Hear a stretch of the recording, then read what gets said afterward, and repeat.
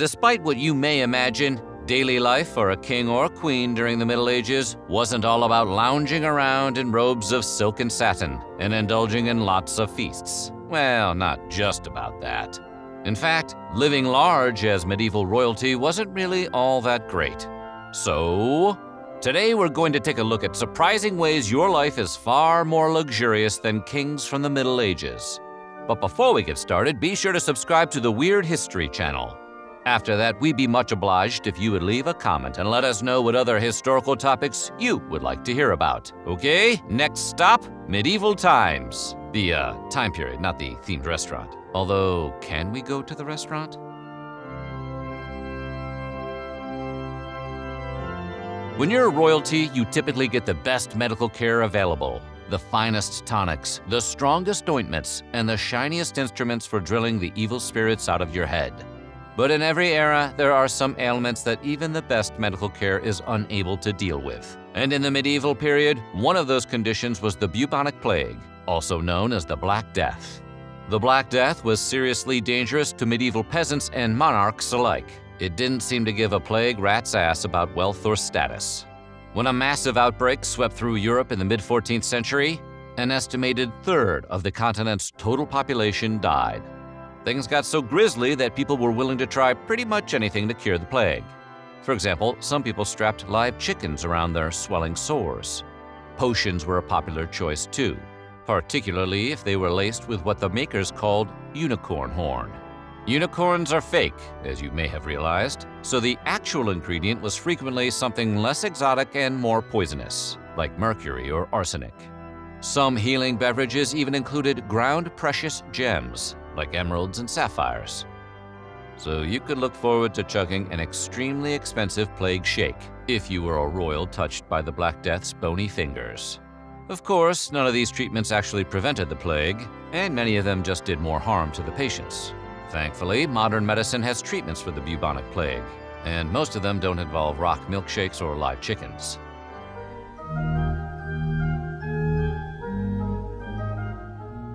Dating is tough. Even with all our fancy apps and matching services, finding a suitable life partner can seem daunting, if not impossible.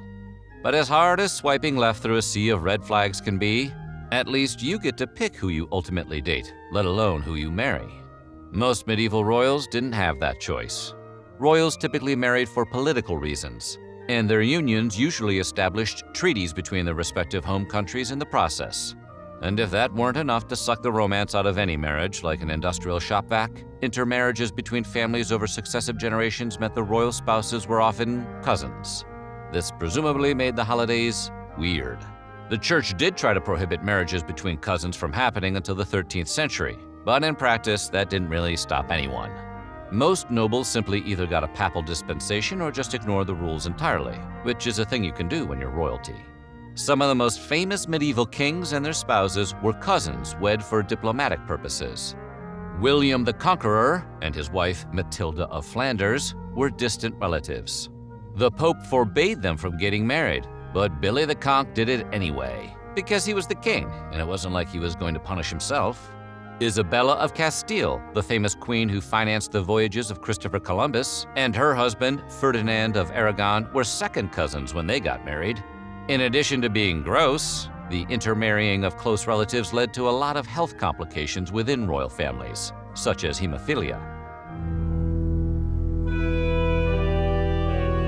Back then, it was widely believed that royalty possessed the divine right of kings. But that holy ordination was more than just a right. It was a touch, like the Stan Bush song. The so-called royal touch ascribed magical healing powers to a king or queen's hands. Commoners suffering from sickness would beg for the royals to lay hands on them and cure their ills. In particular, people with scrofula, a swelling of the lymph nodes in the neck, would request the royals' aid. Kings sometimes had to touch hundreds of sick individuals to dispense their powers, and we were still a few centuries away from hand sanitizer. So, whatever your plans are for today, we bet they're better than having to tickle hundreds of scrofulas. In fairness, the royals didn't always have to directly touch the afflicted. Sufferers could also reputedly be cured by touching coins that the royal family had handled, although they probably didn't let you keep the coin. One of the biggest accomplishments of the modern world is that most people can read. Globally, an estimated 86% of people over 15 years old have some degree of literacy. That means most of us have a pretty big leg up on the fussy old rulers of several hundred years ago. Obviously, not every medieval king was illiterate. But even amongst the upper classes, the literacy level was nowhere near that of modern times.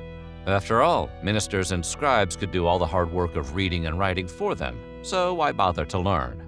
If you get a cheeseburger every time you snap your fingers, you're not going to waste a lot of time learning how to grill. Furthermore, many households didn't deem it necessary to educate women, so royal ladies often couldn't read either. When it came to signing off on things, kings could typically mark their signatures with nothing more than a scratch of a pen, which on the plus side probably made it easy to forge their autographs on medieval memorabilia.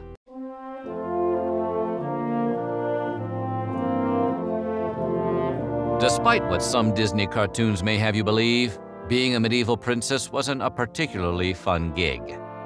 Many women didn't get an education of any kind, and weren't given much of a say when choosing their husbands. They also didn't have a very long wait for their royal wedding, because in the medieval age, many young ladies were married off as soon as they hit puberty, or even before.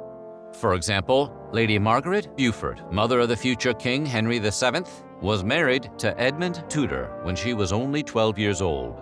By the age of 13, she was a widow and pregnant with her son. She lived an entire Shakespearean tragedy in 1 year. That's efficient. Eleanor of Castile was wed to King Edward I of England around age 13 or 14, which now isn't even old enough to run for school president. So yeah, not being a widowed mother by age 13 is a pretty big win for modern life.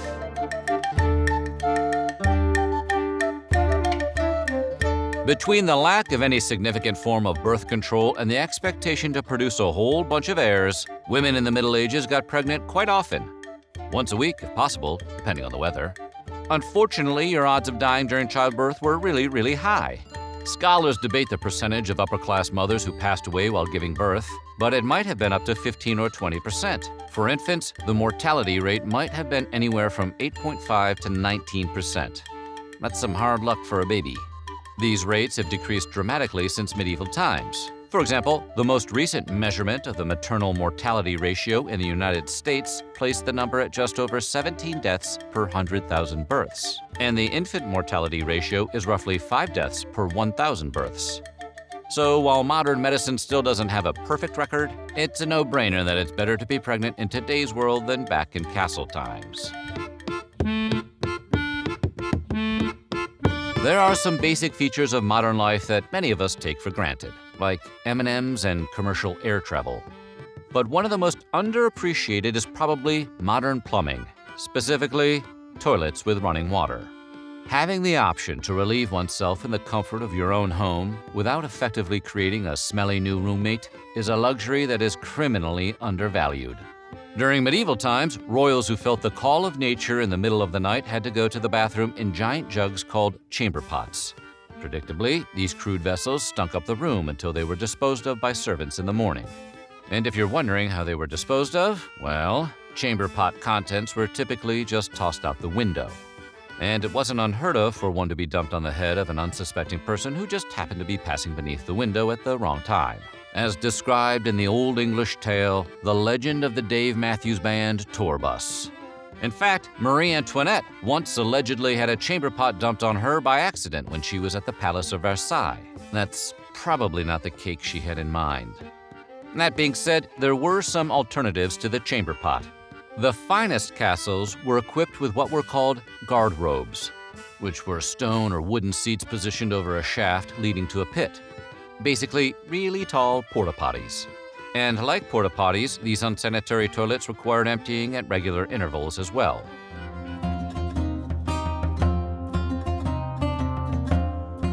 Medieval castles are often portrayed as elegant and luxurious places, with roaring fires, fine tapestries, and cozy, elegant furniture. But the reality was very different. In truth, the average person would probably be more comfortable in a tiny studio apartment than a kingly castle. Because they were built mostly out of stone, castles were often extremely drafty. This meant that they were freezing in the winter, didn't retain heat, and typically dripped with dampness. To counter these effects of the weather, royals had to move from palace to palace throughout the year, sort of like how some people sprint onto Florida every year the minute the leaves start to change. And those fine tapestries weren't there as mere decorations. They were hung on the walls by a castle's inhabitants for insulation. While they helped keep out the draft a little, they didn't entirely solve the problem, and there generally weren't enough spare outlets to plug in a space heater.